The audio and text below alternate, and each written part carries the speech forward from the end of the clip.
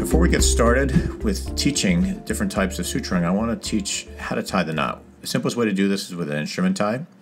You simply pass whatever suture we're doing into the skin, and when you're ready to tie it, what I'd like you to do is pull the suture all the way through, but leave a small short tail, about a quarter of an inch, half inch is plenty.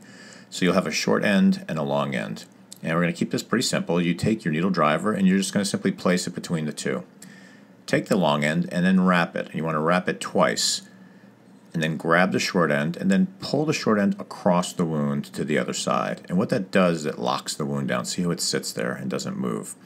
For the next throw, I'm going to wrap the needle driver again. And this time just wrap it once. I'm going to grab the short end and pull it across, but don't pull up on it. You just want to tie it down until it gets down to the knot and then lock it down. Okay? Then simply put your needle driver between the two again, wrap it with the long side, grab the short side and pull it across. So you're doing the same thing every time. The first time you're wrapping it twice, and that's called the surgeon's knot. And that'll lock it in place, because what you don't want is you don't want the knot to be loose. You want your skin well approximated. So we call that an air knot when it's not approximated.